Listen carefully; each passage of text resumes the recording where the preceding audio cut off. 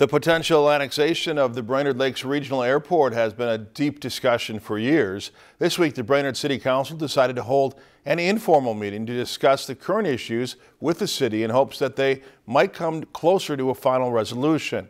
The Brainerd City Council has been discussing the potential annexation heavily since they have started moving forward with the airport utility, sewer, and water services.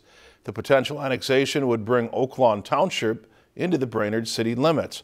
Because there's not yet an agreement with the Lakeland Township Board and the City of Brainerd, the Brainerd City Council plans to continue to review the process. This is a long-term project. It is not going to happen tonight. It's not going to happen next week.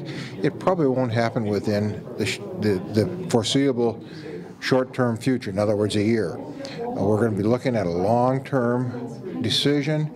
It has a lot of ramifications for everybody concerned, and we're going to work at it. The Brainerd City Council also discussed with Crow and County officials about moving toward a paperless city hall. If you've enjoyed this segment of Lakeland News, please consider making a tax-deductible contribution to Lakeland Public Television.